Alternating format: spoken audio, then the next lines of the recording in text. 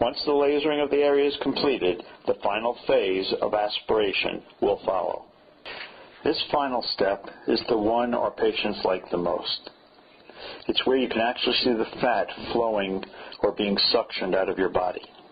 At Advanced Laser, we use a special type of aspirating equipment not found at all centers. This is called Power Assisted Lipoplasty, or PAL. The advantage of this system is that there is very little effort or trauma in the fat removal.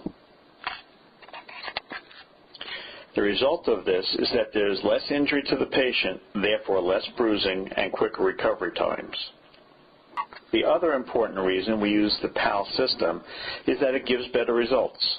There is less chance of skin ripples, divots, or depressions.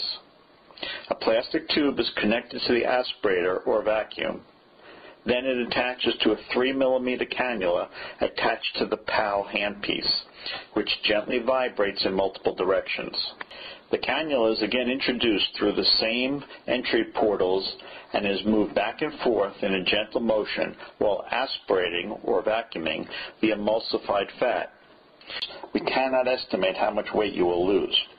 We measure fat by volume, how many cc's have been removed.